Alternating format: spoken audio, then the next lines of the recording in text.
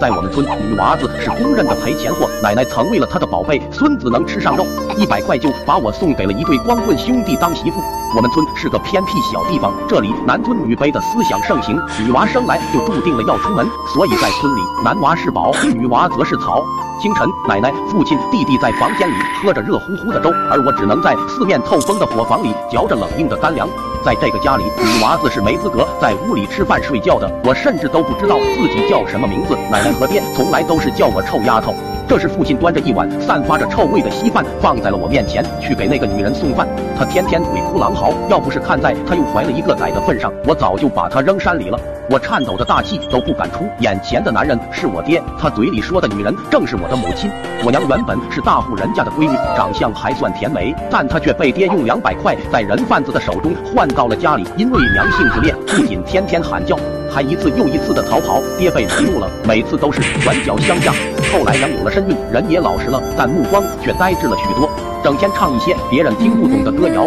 等到我出生时，爹和奶奶见是一个女孩，失望至极，对着娘就是一顿臭骂。娘则嘶吼道：“把她扔山里，自生自灭也比在这里强。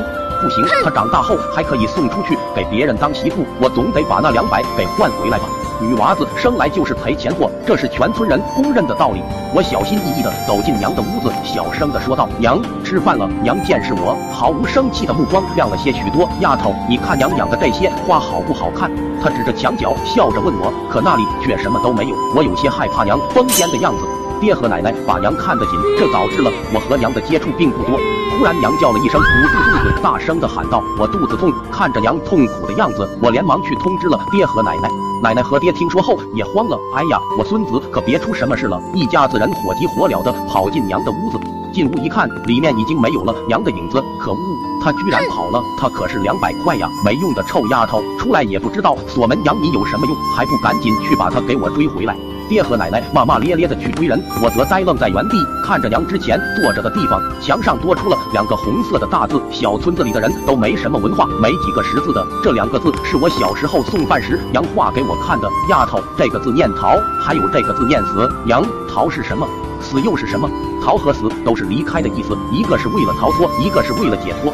我摸着墙上的字，眼泪止不住的流了下来。娘，我希望你逃脱。